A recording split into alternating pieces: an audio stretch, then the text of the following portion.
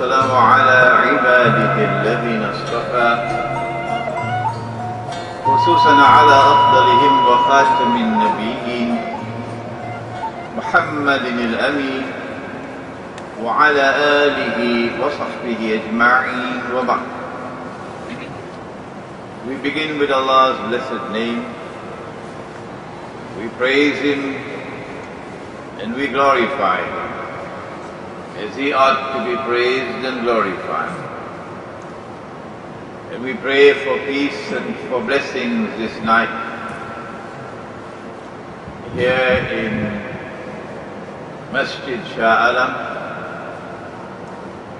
in Kuala Lumpur in Malaysia.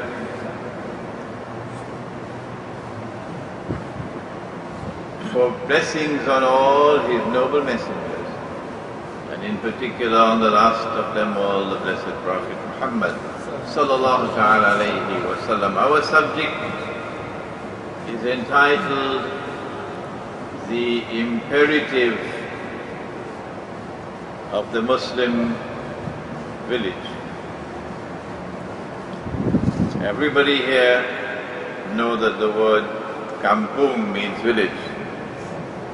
But those who are going to be listening to this lecture outside of Malaysia would not know it. Kampung, village, the imperative of the Muslim kampung.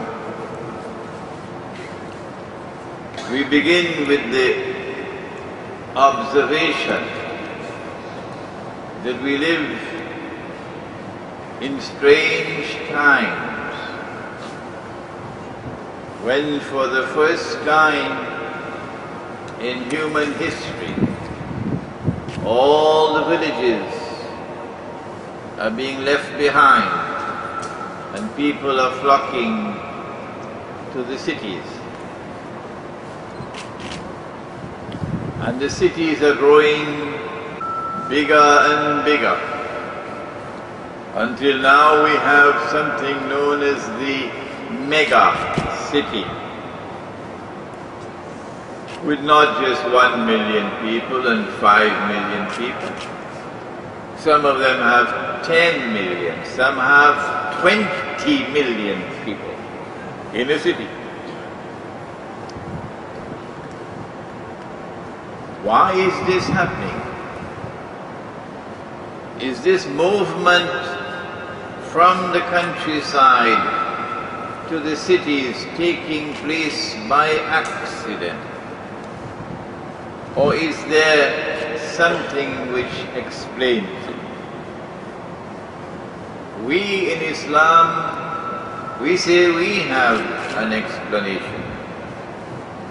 And that explanation is located in the branch of knowledge connected with Akhirul Zaman.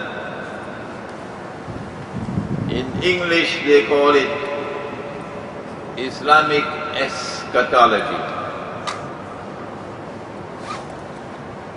And tonight we will attempt to explain why there is this movement from the countryside to the city, and why we want to move in the opposite direction. Our subject is divided into 3 parts. In the first, the explanation why should we move to the countryside, to the kampung, or the rationale. In the second part, we will look at the structure of the village, the Muslim village. And in the third, what are the functions of the Muslim village which justify our movement from the city back to the village. Tonight, we will not address the structure. We have done that in previous lectures. Tonight, we will look at the rationale, why, and look at the functions.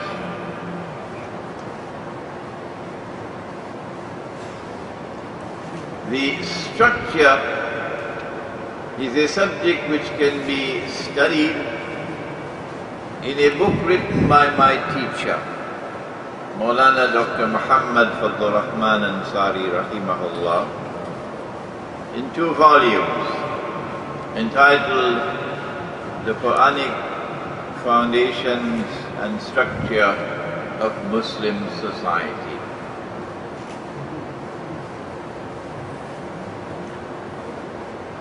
What is it that explains this movement?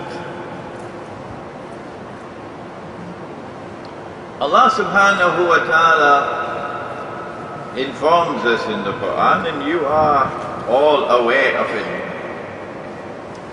that when He sent Adam alayhi salam from Jannah to live on earth, he and his wife, He said, وَلَكُمْ فِي الْأَرْضِ مُسْتَقَرٌّ وَمَتَاعٌ إِلَى حِينٍ, that the earth will sustain human life for only a certain period of time. The earth will not sustain human life forever. In Surah Al-Kahf, we are told something even more. And Surah Al-Kahf, or you say Surah Al-Kahfi, is the surah of the Quran par excellence, which explains Akhirul Zaman, or Islamic eschatology.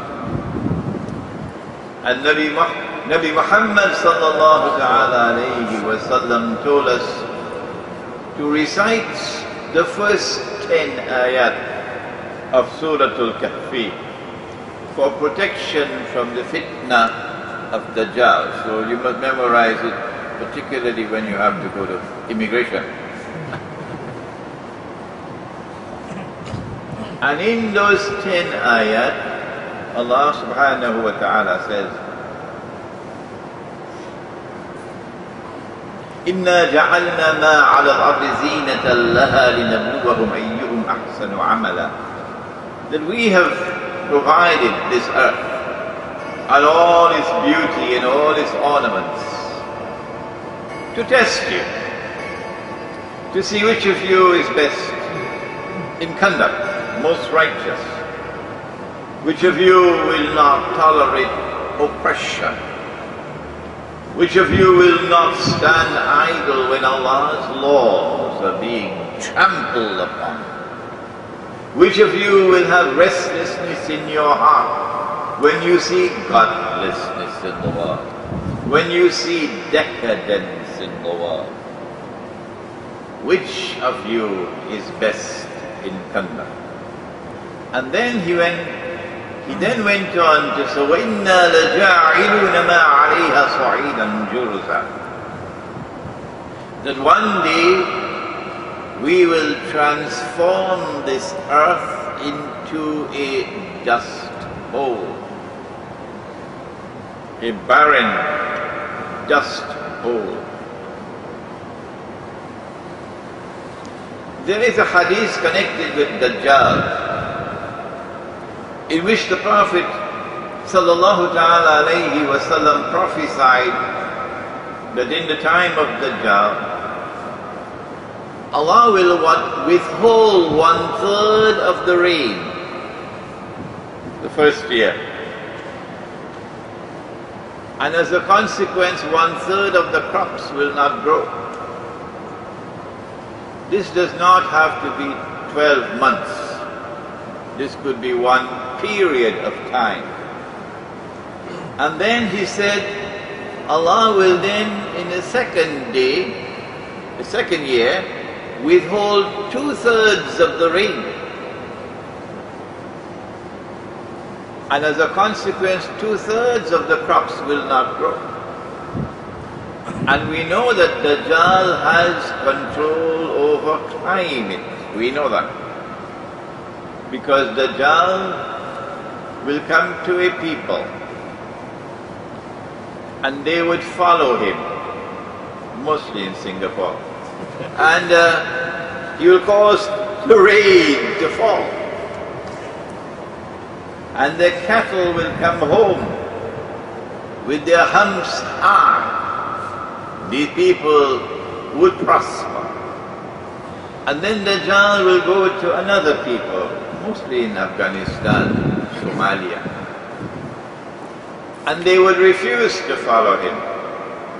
And Dajjal will stop the rain from falling, and the cattle will come home at evening, lean and thin, and these people would suffer.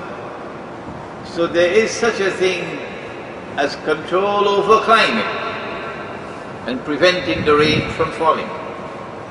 And then said the Prophet sallallahu ta'ala alayhi wa sallam that in the third year Allah will prevent the rain from falling completely. No rain. And therefore no crops. And therefore the earth will be reduced sa'idan juruza, a dust bowl, barren dust bowl. Dust bowl. And the companions asked, O Messenger of Allah, how will we survive at that time? And he said that Subhanallah will become sustenance, and Alhamdulillah will become sustenance, and Allahu Akbar will become sustenance. And that needs to be penetrated. That statement needs to be understood.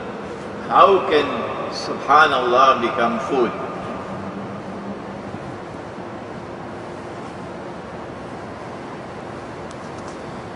We now come to a very important verse in Surah Al-Isra, in which we now focus upon towns and cities. Allah says in Surah Al-Isra, أعوذ بالله من الشيطان الرجيم وإن من قرية إلا نحن مهلكوها قبل يوم القيامة أو معذبوها عذابا شديدا كان ذلك في الكتاب مسطورا. And not a single town, not a single city, not a single qarya will escape, but that we will destroy them all. Allah's punishment. When Allah destroys, He destroys because of His anger. He punishes. And those towns and cities which escape destruction will be punished with terrible punishment. I don't know whether the Security Council of the United Nations approves of this verse of the Quran or not. Because you see, they say they rule the world. Yeah. Those that escape destruction will be punished with terrible punishment. وَكَانَ ذَلِكَ فِي الْكِتَابِ مَسْطُورًا. And this is something inscribed in the book. And it will come to pass in Akhir Zaman. And so we need to study the subject of Islamic eschatology. But there is a means of escape from that terrible end that we are approaching.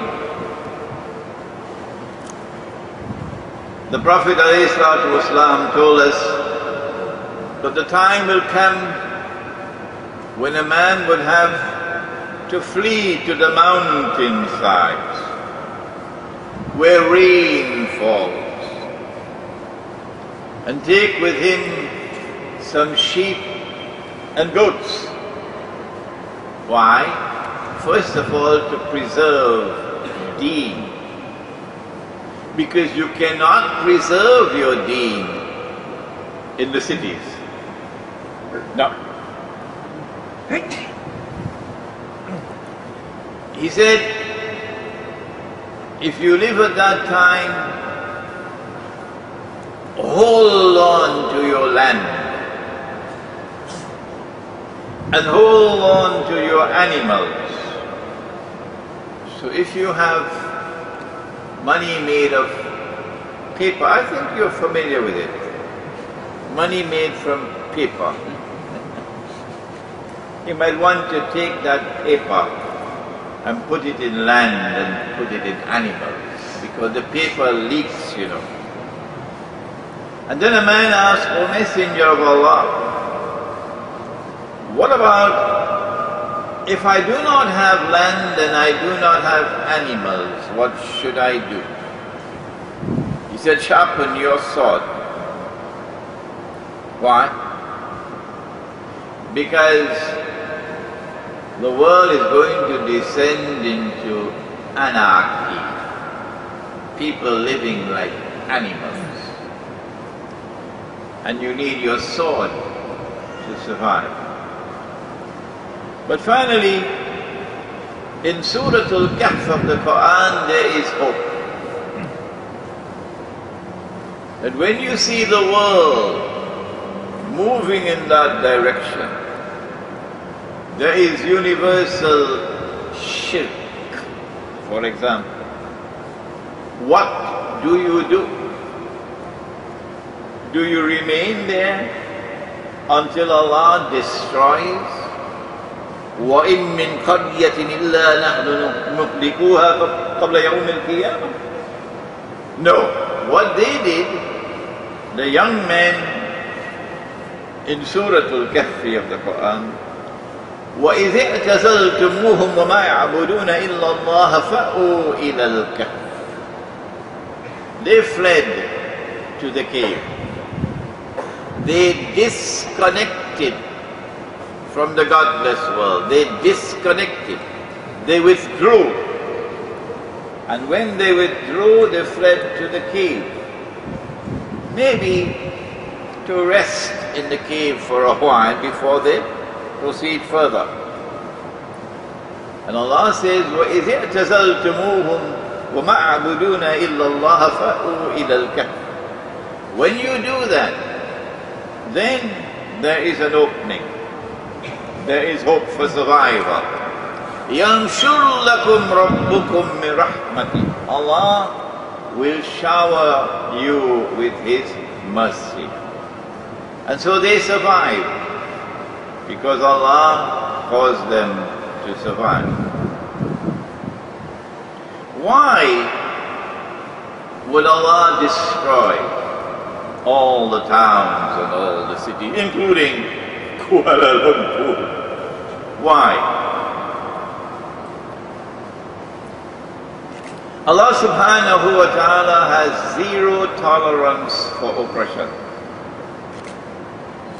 Islam, the religion, has zero tolerance for oppression. Today there is oppression all over the world. The most visible form of oppression is in the economy, and it is because of riba. Riba is not only lending and borrowing money on interest,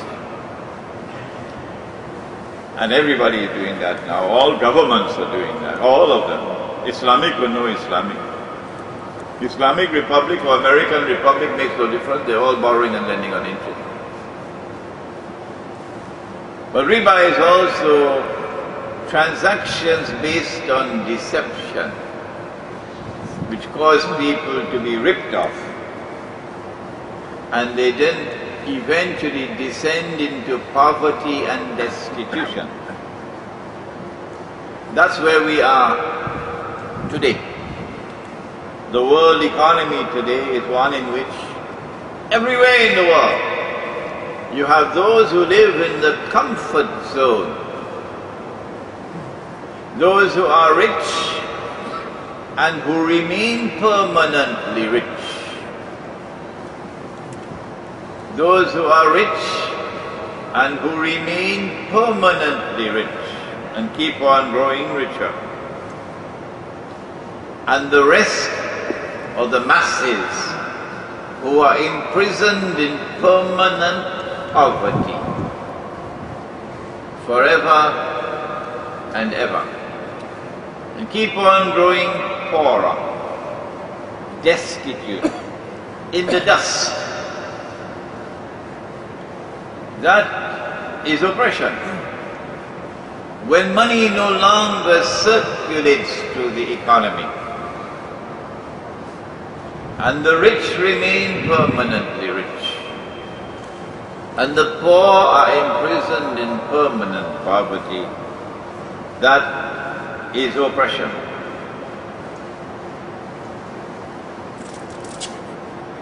The poor are now exploited.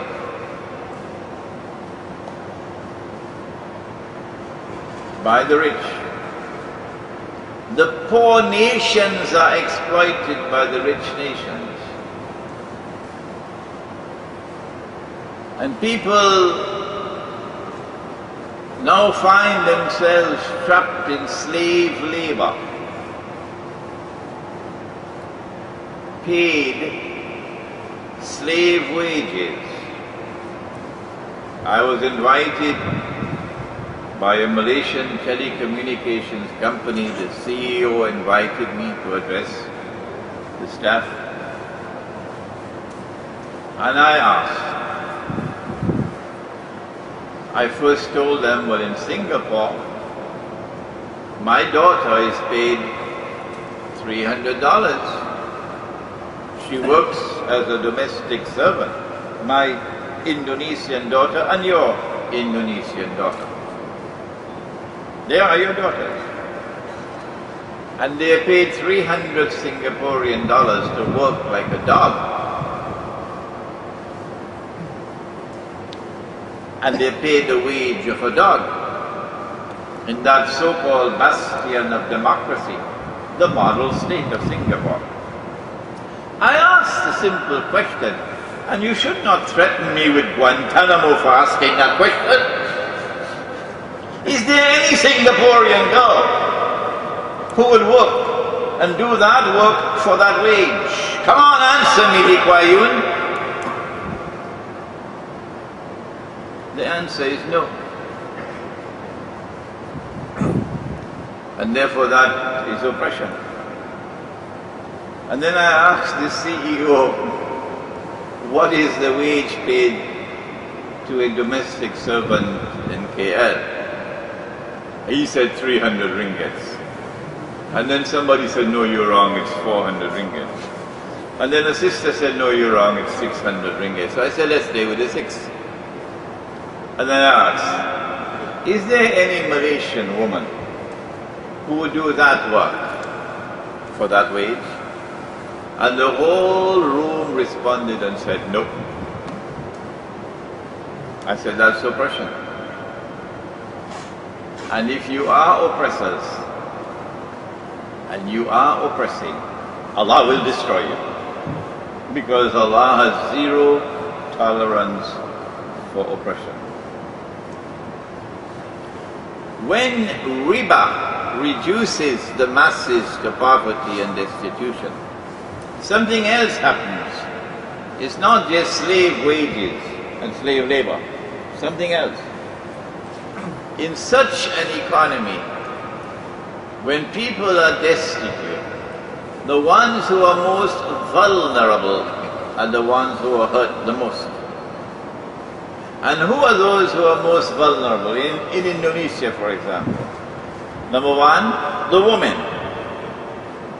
And number two, the children. They are the ones who are most vulnerable, and they are hurt the most.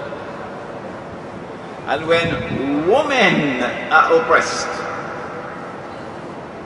then the heavens shake with thunder.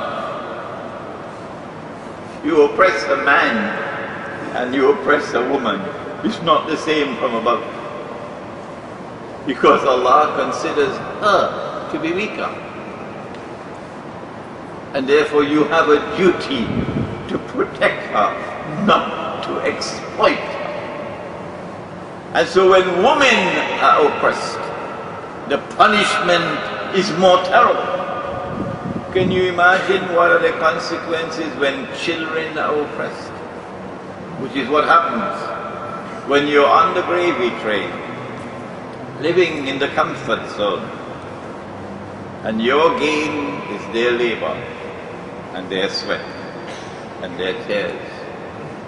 All around the world today, that oppression exists, and it has incurred tremendous divine anger. If we believe that the heavens are smiling, we living in Disneyland. There is tremendous anger above. Allah destroyed people in the past. Every time He destroyed them, it was because of His anger with their conduct.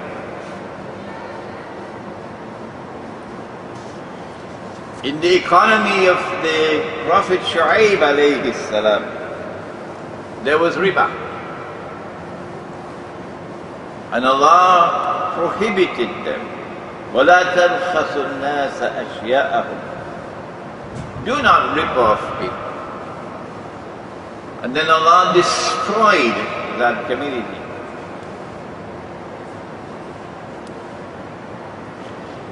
Allah destroyed other people because they violated His commands. They disobeyed Him. They were wicked in conduct. Their conduct was filthy. Their conduct was decadent. And filthiness of conduct, decadence of conduct brings punishment. Nabi Muhammad alayhi salatu wasalam was asleep at the house of his wife Zainab radiallahu ta'ala anha, and he saw something in a vision, and it was terrible, and he woke up and his face was flushed red. What did he see? He woke up with these words: وَيْلٌ لِلْعَرَبِ مِنْ شَرٍّ قَدِ اقْتَرَبَ. Woe unto the Arabs because of a great evil which is now approaching. It is close. And then he raised his hand like this and made a circle, and he said, today a hole has been made in that rudder built by Zulkarnain, the barrier. So Gog and Magog, or Ya'juj and Ma'juj, are now going to be released in the lifetime of the Prophet ﷺ, and the hadith is in Sahih Bukhari. It is repeated in Sahih Bukhari several times. She asked, Yani Zainab radiallahu ta'ala anha, will we be destroyed, an-nuhlika, will we be destroyed when there are righteous people living amongst us? That was a question. And the Prophet replied and he said, Na'am, yes, the Arabs will be destroyed. And then he gave the time for it. He said, إِذَا كَثُرَ الْخَبَثِ. When khabas prevails, then Allah's destruction will come. And so Allah's punishment and Allah's destruction comes for so many different reasons. In the case of Banu Israel, it came because of their violation of a covenant with Allah. We are also a people, this ummah. He created this ummah as a special ummah. And He said to us, كُنْتُمْ خَيْرَ أُمَّةٍ أُخْرِجَتْ لِلنَّاسِ. This ummah, was created with a special covenant, a special mission. تَأْمُرُونَ بِالْمَعْرُوفِ. It is your duty to stand up for what is right. And if you don't, you violate your covenant with him.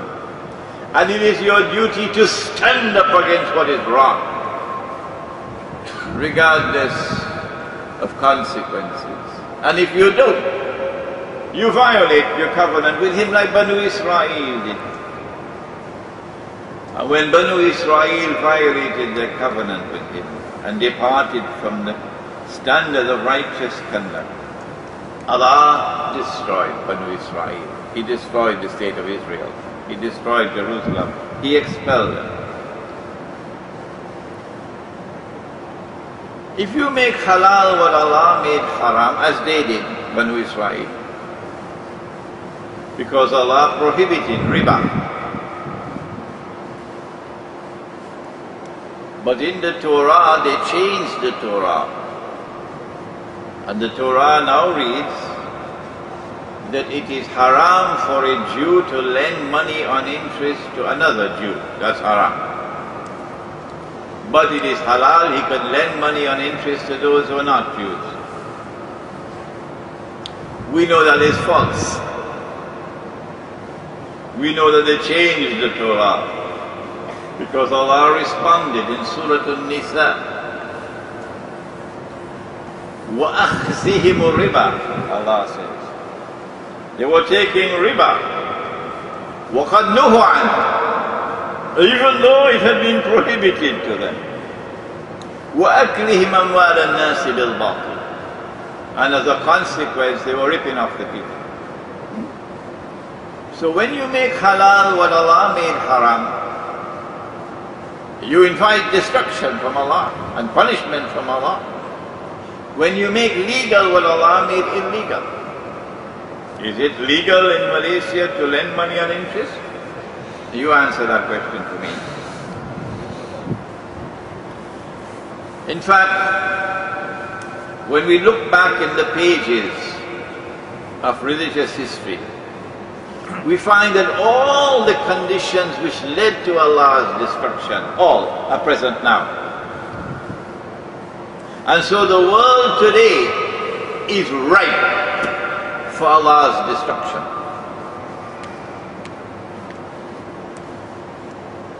Allah says in the Quran that He is a merciful God. He is Ar-Rahman, He is Ar-Rahim, He is Al-Ghaffar. He says in the Quran that He is prepared to forgive all sins. Inna Allah yaghfiru dhunuba jami'a. Tell my servants, Hadith al-Qudsi, that even if they come to me with sins as high as the clouds, as the sky, I will forgive them all. But there is one sin that Allah will not forgive. It is shirk. Today, anywhere you turn in the world, there is shirk. There is shirk in the political system. Because Allah is Al-Malik, the sovereign. Malik is king, but for political terminology we must use the word sovereign. Azhar in 5 minutes? Yeah. Sovereign. Modern Western civilization says no. And modern Western civilization emerged in Europe in consequence of a mysterious alliance between European Jews and European Christians. That mysterious alliance was anticipated in the Quran. The Quran tells us, لا تتخذوا اليهود والنصارى أولياء بعضهم أولياء بعض, which means do not take such Jews, not all Jews, only such Jews, and do not take such Christians, not all Christians, only such Christians, as your friends and allies. who themselves become friends and allies of each other, who themselves become friends and allies of each other. Christians and Jews were never friends and allies. So the Quran is telling us that a time will come when this mysterious reconciliation will take place, and a Jewish-Christian alliance will emerge. And the bond which bonded them together was Zionism. They are the ones who gave us modern Western civilization. And modern Western civilization gave us the modern secular state. In order to do that, it had to destroy the Khilafah, which is our political system, the Khilafah, which recognizes Allah as Al-Malik. And the modern secular state says Allah is not Al-Malik. Forget that. The modern state is Al-Malik. Sovereignty resides in the state. That is shirk. Those who don't believe me, wait until you get in your grave and then you'll know. The modern secular state says Allah is not Al-Akbar. Supreme authority resides with the state. You don't believe me, wait until you go in your grave. The modern secular state says that Allah is not Al-Hakam, the supreme lawgiver. No. The state is now the supreme lawgiver. That is shirk. If you don't believe me, wait until you reach your grave and then you'll know. The modern secular state says Allah can make it haram, but we can make it halal. And that is shirk. Where is the evidence? In Surah At-Tawbah. اتخذوا أحبارهم ورهبانهم أربابا من دون الله. They took their priests and rabbis as gods beside Allah. وَالْمَسِيحَ ابْنَ مَرْيَمَ. And they did the same with the Messiah, the son of Mary. وَمَا أُمِرُوا إِلَّا يَعْبُدُوا إِلَهًا وَاحِدًا. But they had not been ordered other than to worship one God. La ilaha illahu, there is no God beside him. Subhanahu, glory be to him. Amma yushrikun. Far removed is he from the shirk. Which shirk? Taking your priests and rabbis as gods and lords beside Allah. A man came to the Prophet sallallahu ta'ala alayhi wa sallam and said, O Messenger of Allah, but the Christians do not worship their priests. And the Jews do not worship their rabbis. How could Allah say so? In Surah At-Tawbah. To which the Prophet replied and said, did they not make halal what Allah made haram? That is shirk. So if Parliament makes halal what Allah made haram, would that not be shirk? Huh? If the government makes halal what Allah made haram, would that not be shirk? If you differ with me, wait until you reach your grave and then you'll know. And did the people not follow them in it? Defending, that is their shirk. There is shirk everywhere in the world today. The world is inundated with this political shirk. There are so many other forms of shirk in the world today. It is not only because of universal shirk in the world today that Allah is going to destroy every town and every city. In the Quran we are told about the people of Lut alayhi salam, how they practice sexual perversion, homosexuality. And Allah has zero tolerance. And so He destroyed them, Sodom and Gomorrah. The evidence is already there, clear, that the world is increasingly embracing homosexuality and lesbianism. In consequence of a feminist revolution, firstly, Allah created the male and the female to be attracted to each other. Where does He say so? He says so in Surah Al-Layl. He says, وَاللَّيْلِ إِذَا يَغْشَى. And by the night and that which it conceals, mysteriously, it shrouds. وَالنَّهَارِ إِذَا تَجَلَّى. And by the day and its bright light, nothing concealed. وَمَا خَلَقَ الذَّكَرَ وَالْأُنثَى. That in the same way that I created the night and the day, so too did I create the male and the female. Night and day are inseparable. Yes. When the day is coming to an end and is approaching the night, guess what happens? The excitement, the riot of colors, the sunset, a ball of fire. That's the excitement. So the attraction between the male and the female is something ordained by nature. By nature. It is part of the splendor of life, the mystery of life, the charm of life, which makes life so beautiful. That when you marry and the night and day come together, you get a piece of heaven right here on earth. So you're not married as yet, make sure you get married quickly. You get a piece of heaven right here on earth. But now, from modern Western civilization, a modern feminist revolution, which in essence is saying that the night does not have to remain night. Anything a man does, a woman should have the freedom to also do it. And as a consequence, the night, well, in Singapore the night has already become day. In France the night has already become day.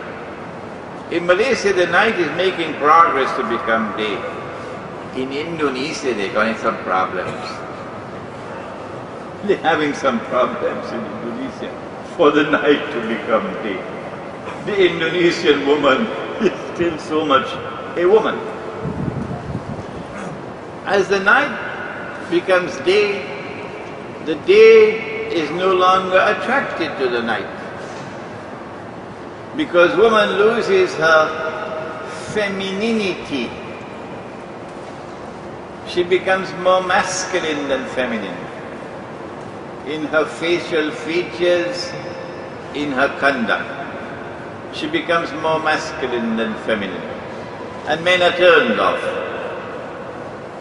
And as a consequence, as a natural outcome of the modern feminist revolution, an adversarial relationship emerges between the male and the female. And then men find it more convenient to look for peace and happiness and love in the arms of another man. And women find it more convenient to look for peace and comfort and happiness in the arms of another woman. This is increasing all the time. But there is another disturbing part of the equation, namely that Dajjal wants to take men and transform them into women. Of course, he begins the process by getting them to shave off the beard. So if you shave off your beard, start growing it back. But it is possible that the food that we're eating, genetically modified food, in disturbing the genetic composition of food, we are depriving of the male, depriving him of the sustenance he needs to keep his masculinity. And in putting hormones into the cows and the sheep for more milk and meat, we find that our baby boys are going to grow up looking more like girls, behaving more like girls. And so you have a situation in which eventually some men would be attracted to other men. These are the dominant, these are the submissive. And the world is moving headlong into that direction of the people of Sodom and Gomorrah. That is going to end with destruction. Allah destroyed them, and Allah will destroy these. There are many other signs. The Prophet spoke ﷺ about tall buildings, that you'll find the naked, barefooted shepherds competing in the construction of tall buildings.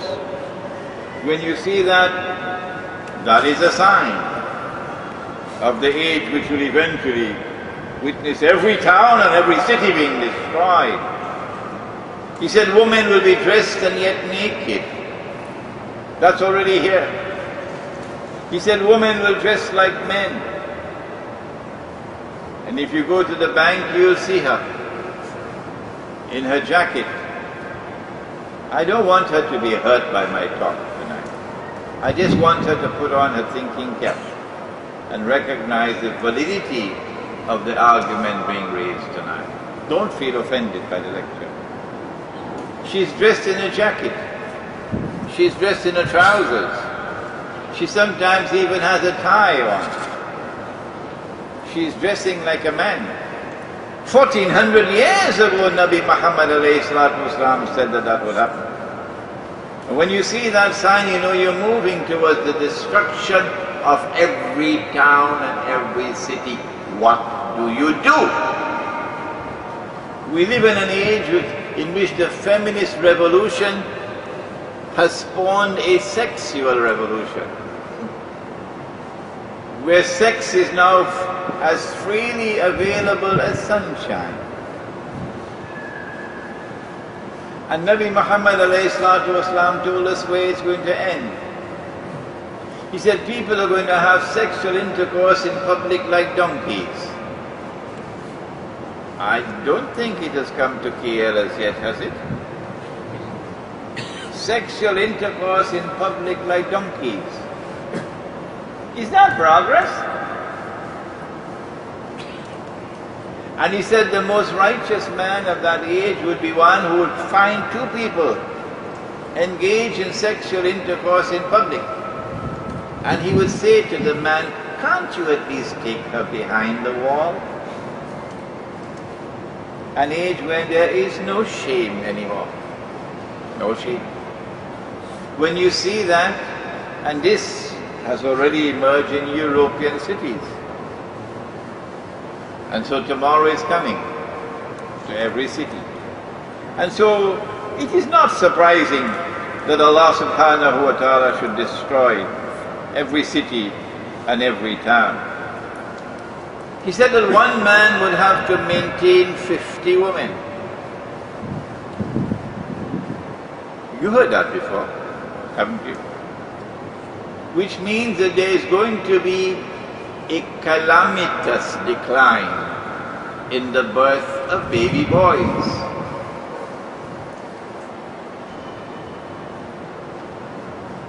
Which means that the male sperm is going to be damaged.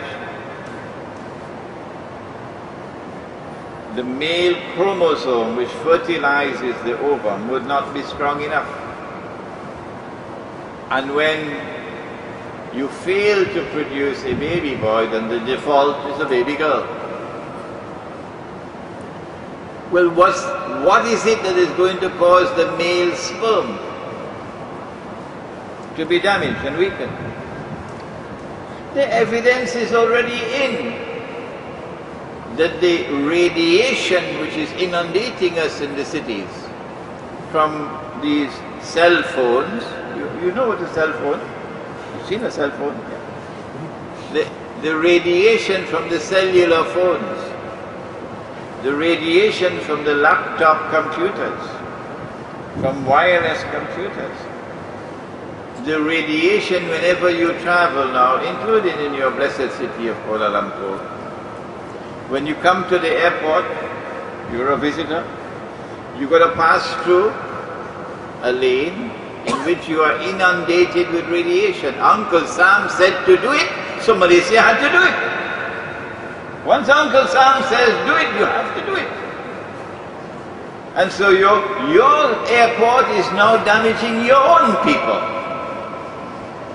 And if you refuse to pass through, you are punished. They say then, we're going to have to pat you down. And you know what they did to this girl in the United States? A woman had to pat her down now because she refused to pass through the scanner. And in that pat down, the woman's hand touched her private parts 4 times. 4 times in a pat down. In other words, so that the news will spread, intimidation, that you'll be afraid to have the pat down. Nobody wants that. So you prefer to go through the electronic scanner, the radiation, and face the radiation. As a consequence of that radiation, not only are women at risk for cancer, but for our purposes here, the male sperm is damaged, sperm production. And so tomorrow is coming when very few baby boys will be born. And the world will be inundated with women, very few men. The Prophet said that one man would have to maintain 50 women. Is it not time for us to put on our thinking caps? I know durian is nice and teh tarik is nice and roti canai is nice, but is it not time to put on our thinking caps and think and ponder and reflect over the world in which we live today? How do we respond to these things? How do we respond to women dressed and yet naked? How do we respond to the economic oppression of slave wages? What should we do? Do we simply have roti canai and go home and go to sleep? And remain comfortably aboard the comfort train? No. Nabi Muhammad alayhi salatu wasalam said, Man ra'a munkaran falyughayyirhu biyadi.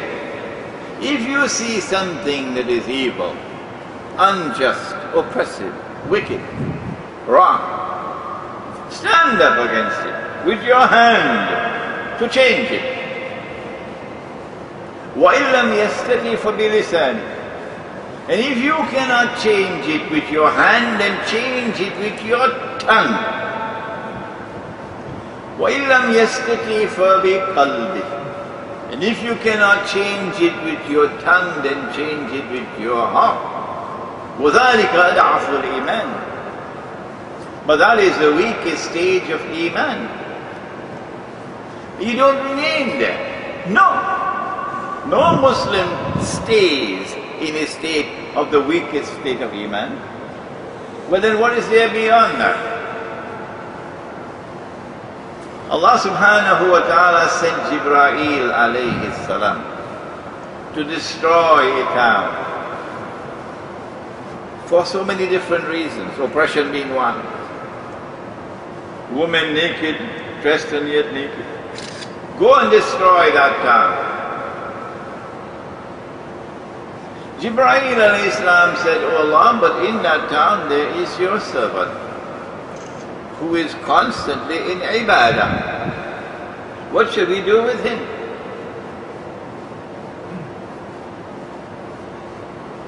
He knows that there is oppression all around him.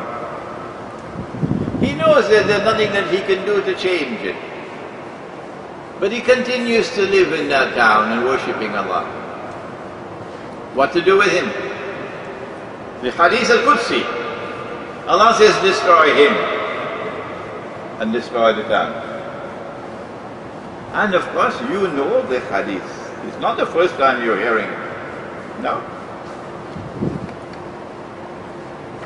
And so when you see oppression, when you see decadence and wickedness, when you see women dressed and yet naked, and you know that you cannot stop it, no, not with your hand and not with your tongue, You cannot change it. Allah does not want you to continue to live amongst them. If you continue to live amongst them, He will destroy you. He says, destroy him and destroy the town. This is not from Imran Hosein. No. This is Hadith al-Qudsi. And so all the towns and all the cities will be destroyed tomorrow. And even if there are in the towns and cities those who are the servants of Allah, constantly worshipping Him, even they will be destroyed. But there is an opening.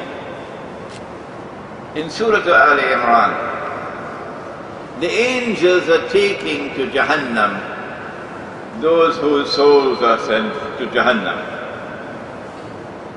And then the angels pause and they ask them, Fima kuntum? What happened? What happened that you landed in this mess? So they replied and they said, Kunna mustada'afina fil ard. We were helpless, we couldn't do anything else. To which the angel replied and asked, Alam takun ardullahi wasi'ah wa tuhajiru fiha.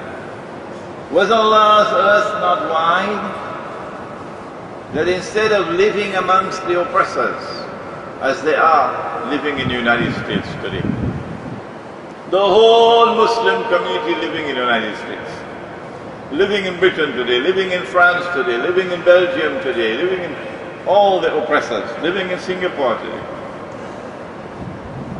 Was Allah's earth not wide, that you could have made hijrah to some place on Allah's earth where you would not be living with these conditions? Into the hellfire. This is Surah Al-Imran. Except those who were truly helpless. They were in the dust. They had no alternative but to remain where they were. Allah knows them. And they would not suffer Jahannam. We now turn to the functions of the Muslim village. And number one is to escape from divinely ordained punishment and destruction, which in my opinion, and I am one of those who have been studying Islamic eschatology for the last 15-20 years. I have written Jerusalem in the Quran. Many of you have already read it. It is already translated into Bahasa, but we ran out of copies of being reprinted now. Jerusalem in the Quran is the textbook of Islamic eschatology. If you read that book, you'll understand the reality of the world today. And then there is my book entitled Surah Al-Kahf and the Modern Age, in which we take Surah Al-Kahf or Kahfi, and we get the explanation in Surah Al-Kahfi, which allows us to understand the world today. And then the third book, which is the last book I've written, entitled An Islamic View of Gog and Magog in the Modern. Well, it's the only copy, it's the only book. There is no other book other than this. I am not boasting when I say the literature in the market on Gog and Magog is fit for Disneyland. It's not boasting on my part. So I suggest that you read these three books. They're available somewhere in the hall here. You just have to find where it is. Read these three books so that you can get the understanding of why Allah is going to destroy the world. Why? And when we turn to the Muslim village, we're doing that with the hope that Allah will protect us.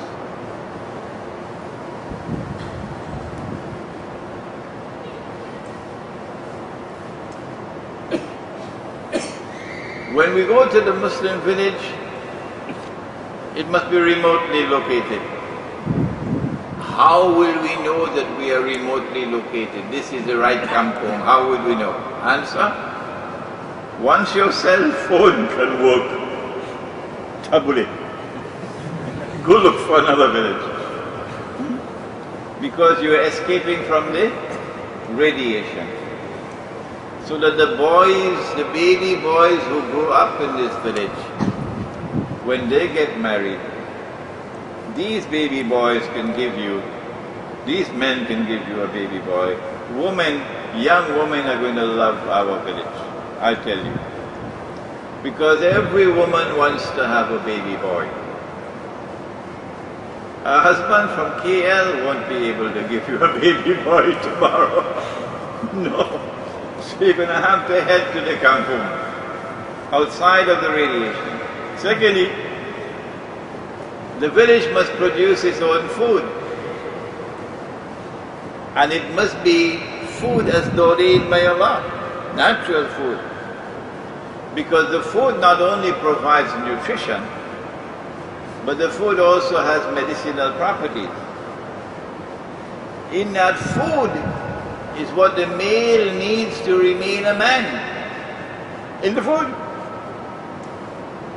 And when you tamper with the genetic composition of the food can no longer nourish the semen, the sperm. So we need to produce organic food from natural seeds. How will we know that the food that we are producing is not GM, genetically modified? We don't have the money to send our seeds to a laboratory and pay so much money to have it examined. And we don't even trust the laboratories also. The answer is you have to engage in honey production. Honey production. If you can produce honey, you know that your plants are proper. The bees will not go to genetically modified seeds and plants for honey. No. And it is because GM plants are escalating around the world today that honey production is dropping around the world.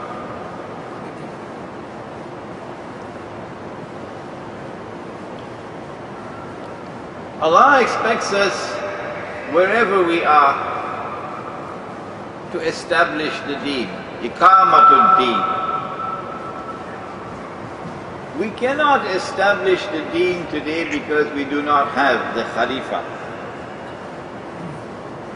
And we do not have the Khilafah state, we have the modern secular state. Well then what do? We know that the Khilafah is coming back one day. And this modern secular state is going back into the garbage bin from where it came out in the first place. The Khilafah state is coming back tomorrow. They can't stop it. Don't bother with their noise. The Khilafah state is coming back because Nabi Muhammad alayhi salatu wasalam told us so. كيف أنتم إذا نزل عليكم ابن مريم وإمامكم منكم. Sahih Bukhari. What a wonderful time that would be when the son of Mary descends amongst you and your Imam, your Khalifa, your Amirul Mu'mineen would be from within your own ranks. The Khilafah is coming back. But until that time, what do? We know from Islamic eschatology that it's only when Imam al-Mahdi comes that the Khilafah will be restored. But Hizb ut-Tahrir does not agree with that. So Hizb ut-Tahrir is waging a struggle for the restoration of the Khilafah, and we say, brothers, carry on if you want, carry on. We admire you. We say you cannot establish the macro. So we say, let us establish the micro. So in the kampung is going to be the micro khilafah. A small community established in accordance with the deen of Islam. In the Muslim village, we have to have a free and a fair market. Nowhere in the world today is there a free and a fair market. Nowhere. In a free and a fair market, you would have money which is halal. You know this is the age of Sharia compliance, eh? So our International Islamic University invited me a few days ago to speak on Islam and the international monetary system. And there are lots of professors present. So I said, well, in the same way that we have Sharia compliant this and that and the other, what about money? Huh? Shouldn't the money that we're using also be Sharia compliant? The money that we're using is bogus.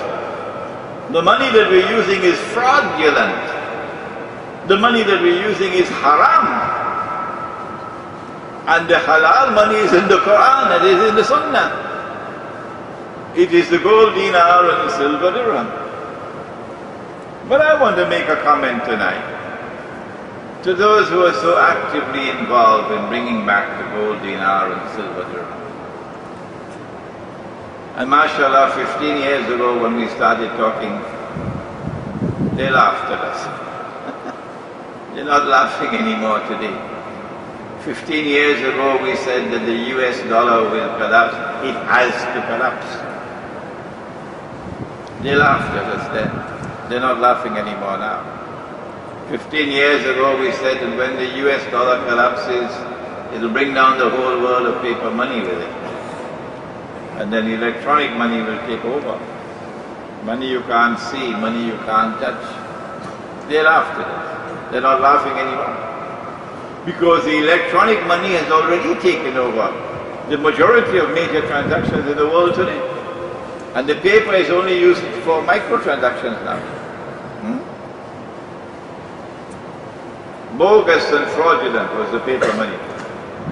Electronic money is worse than paper money. It is shirk to take a piece of paper, and I can speak on this subject because I have studied international monetary economics in 2 universities. So I know my subject. You take a piece of paper and you print a picture and you put a number. And you assign to that piece of paper an entirely fictitious value. And you're trying to create wealth out of nothing. If the donkeys accept the paper, then all that you need is to have the machine and the paper and the ink. And you could buy all the oil of Saudi Arabia.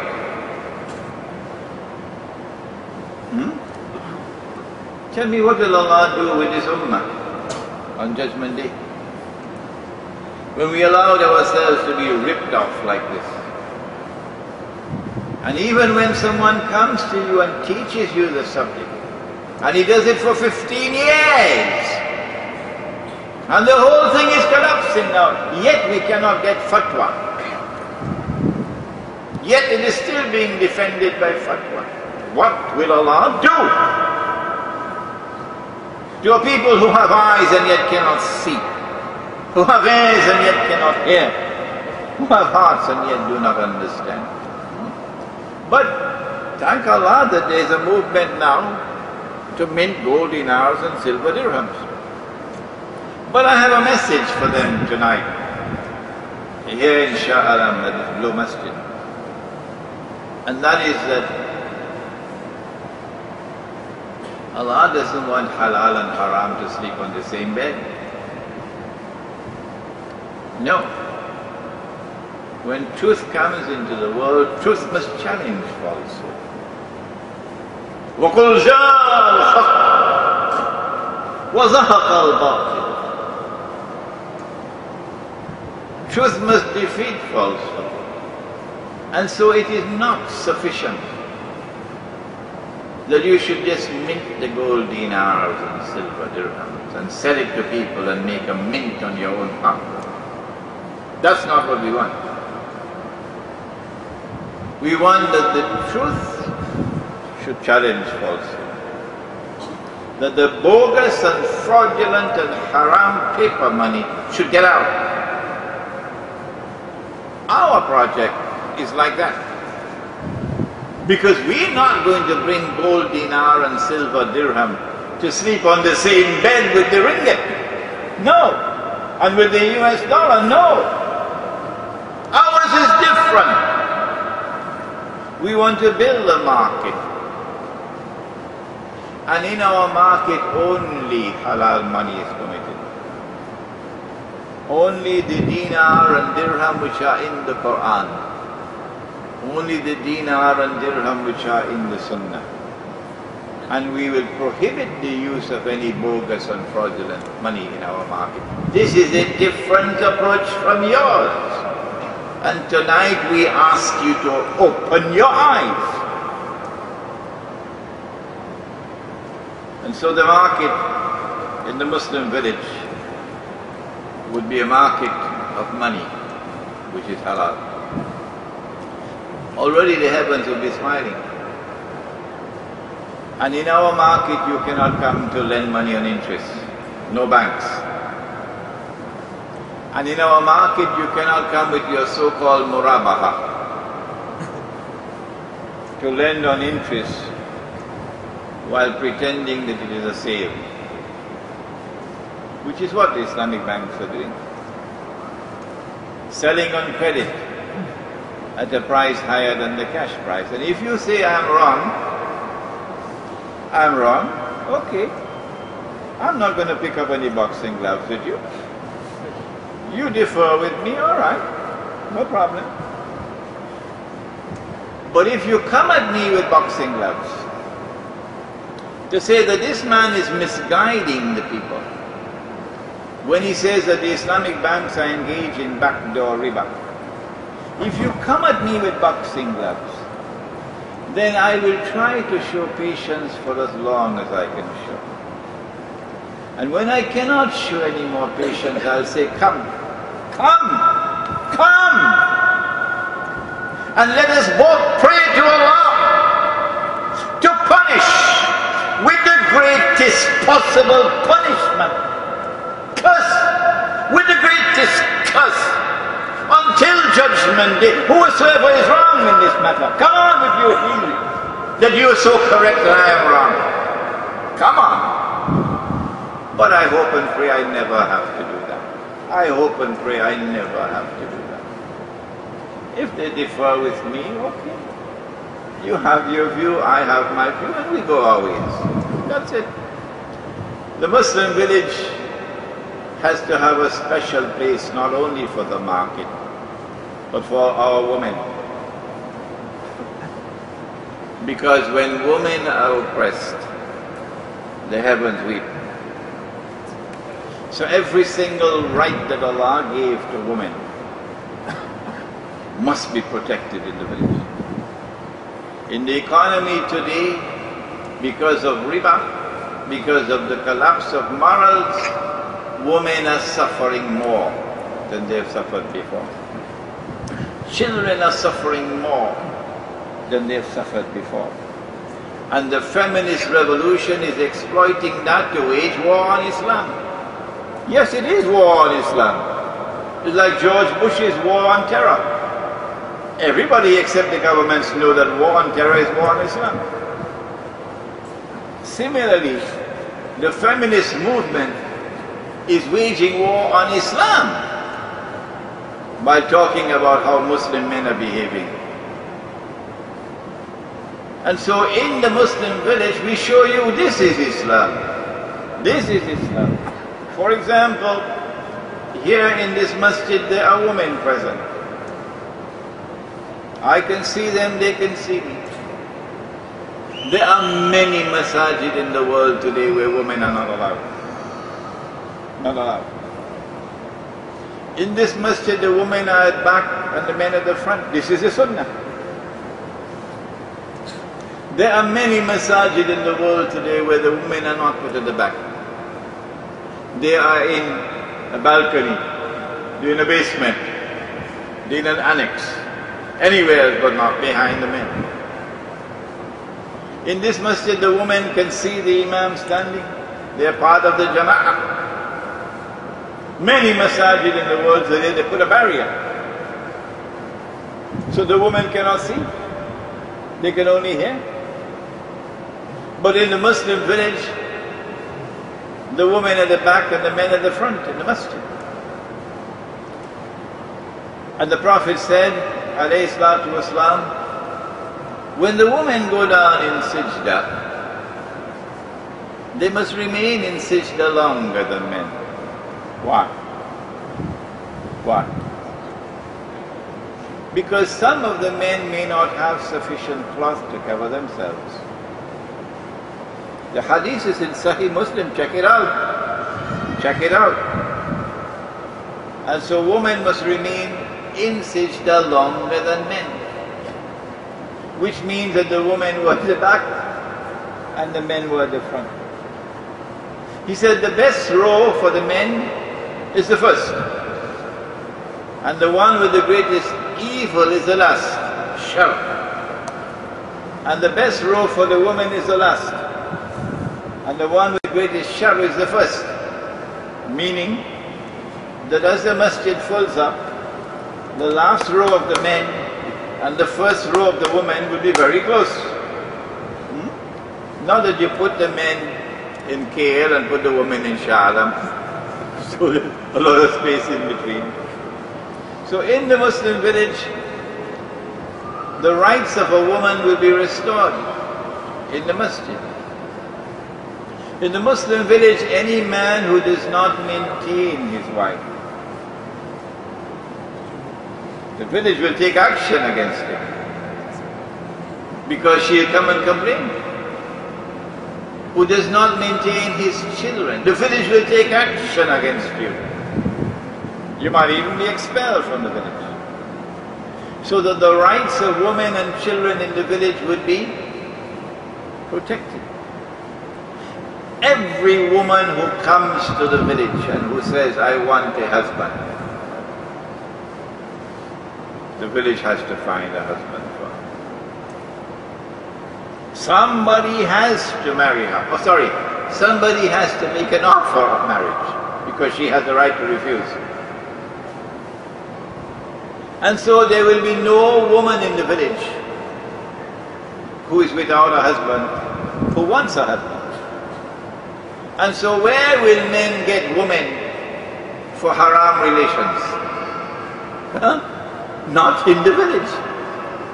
Because every single woman in the village is either married or unmarried but does not want a husband. And therefore sexual relations in the village will return to something that will be beautiful and something that will be free from haram.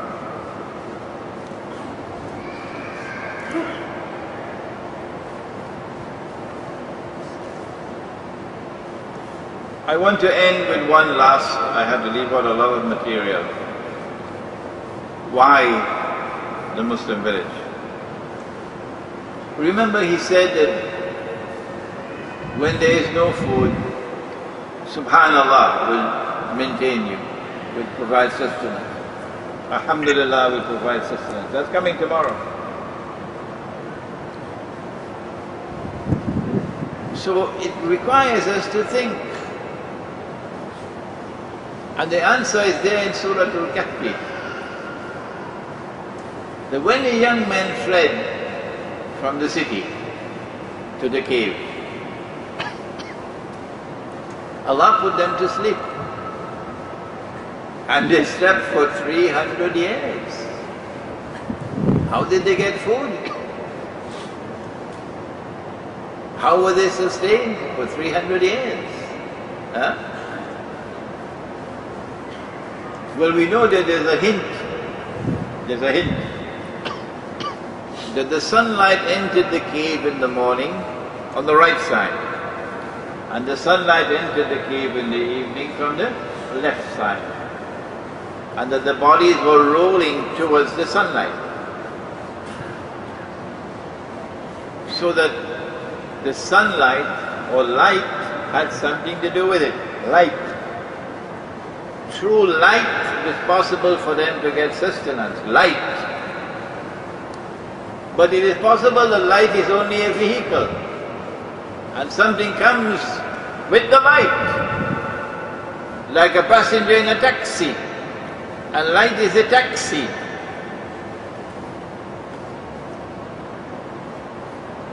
After they had slept for 300 years, they woke up. And Allah says, I woke them up, لِنَعْلَمَ أَيُّ الْحِزْبَيْنِ أَحْصَى لِمَا لَبِثُوا أَمَدًا. I woke them up after 300 years to teach them the subject of time. So one of them asked, how long were you here? And the other said, well, I've been here for a day or part of a day. And that is surprising, because if you slept for 300 years, then your fingernails should be as long as from Ampang Point to KLCC. Huh? And your beard? So can't they see? No. Even though they had slept for 300 years, they were the same age as when they slept. So they had not aged biologically. So they had not spent the 300 years in biological time. Are there other worlds of space and time? Yes, says the Quran. هُوَ الَّذِي خَلَقَ لَكُم مَّا فِي الْأَرْضِ جَمِيعًا. He it is who has created for you everything in the material universe. ثُمَّ اسْتَوَى إِلَى السَّمَاءِ فَسَوَّاهُنَّ سَبْعَ سَمَوَاتٍ. He then directed his attention to the skies, and he fashioned them as 7 samawat. 7 worlds of space and time. 7 samawat. And so now we know that during those 300 years, these young men were not in this world of space and time, but they were in the samawat. And when women love the samawat, because you don't need cosmetics there, you don't grow old. You remain forever young. So the young men were in the samawat during the 300 years. Don't you agree with me? Huh? Wrong. Wrong. No, the young men were here, in this world of space and time. Because morning and evening is time, isn't it? And rolling back is space. So now we hit a paradox. There is indisputable evidence that the young men were not in this world of space and time, because they did not age biologically. And there is also indisputable evidence that the young men were most firmly in this world of space and time. So they went both at the same time. So there was movement back and forth continuously between this world of space and time and that samawat. And Surah Al-Kahf is telling us the secret of survival when no rain will fall. No rain. That it is possible to move back and forth between this world, the material universe, and the samawat. What is the vehicle of movement? The light. The light. Because the sunlight entered morning and evening. And Allah says, Allahu nuru samawati wal ard. What is common to the material universe and to the samawat is nur. Nur. So it is with nur that you will travel back and forth. Back and forth. But nur is a taxi. Who is sitting in the taxi to go to the other world? I want to turn now to Surah Al-Mulk, because the answer is there. I found this answer a few years ago. in Surah Al-Mulk, and Shaitan caused me to forget it. Shaitan caused me to forget it. And this morning, in this surah, the Imam recited from Surah Al-Mulk. Imam doesn't know, of course, that Allah caused him to choose that surah. And I was able to get back the answer. Yes, Salatul Fajr this morning. الذي خلق سبع سماوات طباقا. Allah it is who has created the 7 worlds of space and time alongside each other. ما ترى في خلق الرحمن من تفاوت. You will not see, you will not find, you will not see anywhere in the samawat, anywhere in the material universe, any defect. Oh, it looks as though Allah wants us to see. He wants us to explore the samawat and the earth, and when we do so, we will not find any defect. ما ترى في خلق الرحمن من تفاوت فارجع البصر هل ترى من فتور. Return with your basira. And so the passenger in the taxi is basira. Basira. Return with your basira. Do you find any defect? ثم ارجع البصر كرتين ينقلب إليك